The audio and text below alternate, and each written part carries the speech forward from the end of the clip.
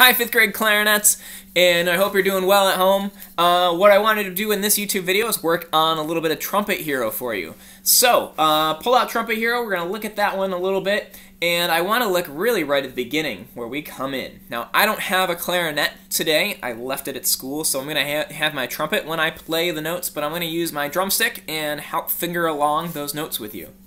So, we are going to look in Trumpet Hero, and we don't come in right at the beginning. We don't come in until measure 5 with the saxophones and the low brass. And we come in, we practice this part a little bit while we were still at school, but we come in on a low A. So you got to remember the fingering for that low A when you come in is basically you're going to hold everything like you would for C. So your thumb, your first finger, second finger, third finger.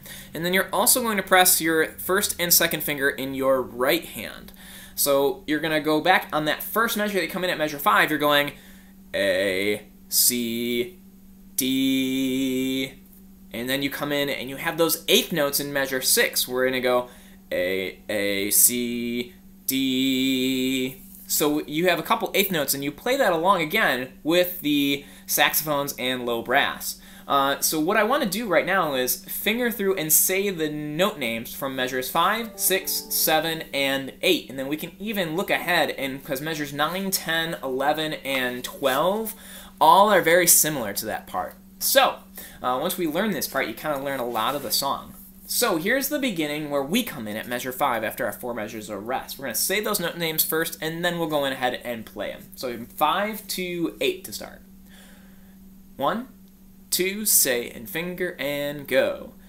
A, C, D, A, C, D, A, C, B, C, A. Now, I know that's really low, and the other thing I want you to be careful of is when you're playing your B, remember you're using the middle finger, not first finger on that B. It has that natural sign in front of it, so make sure you're pressing the B natural. So, let's play through that at measures 5, 6, 7, and 8. Here's how it sounds. You're welcome to play along. 1, 2, ready, and go.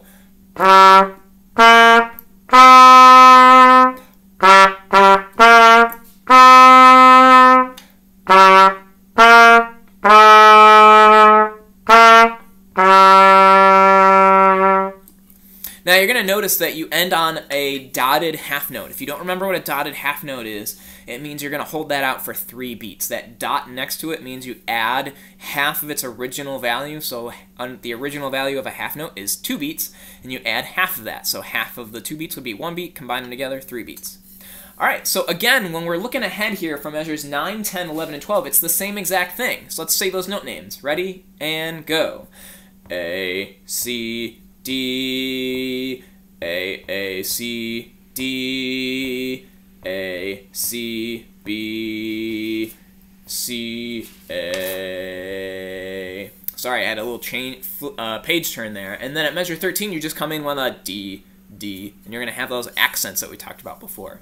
So let's play that all the way up to measure 13. So from measure where we left off at measure 9, we're going to play that and go to measure 13. 1, 2, ready, and go.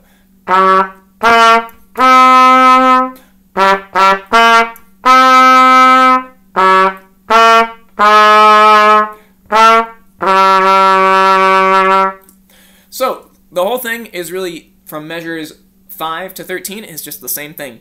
So, excuse me, but you guys can keep practicing that. That's really all I wanted to start out with today when you're looking at that.